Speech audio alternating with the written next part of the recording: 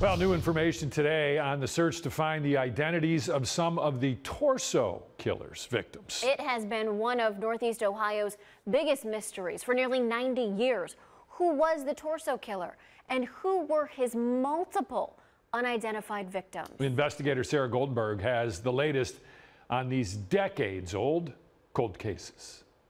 DNA Doe Project is working with the Cuyahoga County Medical Examiner's Office to try to identify some of the victims of the torso killer using genealogy and DNA. We now know which victims they're trying to identify first. The torso killer, also known as the Mad Butcher of Kingsbury Run, murdered and dismembered more than a dozen people in Cleveland in the 1930s, over a span of just a few years. Only two, tentatively three, of the torso killer's victims were identified at the time of the murders. A couple of weeks ago, 19 Investigates was the first to tell you the medical examiner's office started exhuming a few of the victims' bodies for DNA. Now we've learned two cases are listed as pending on DNA Doe Project's website.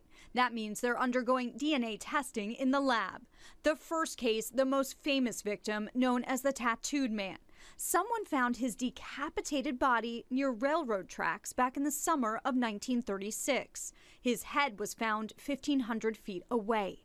He was a white male, about 20 to 23 years old, and he had 6 tattoos on his body. The next case, called Kingsbury Run John Doe No. 6. He was found on Cleveland's lakefront near City Hall in the summer of 1938.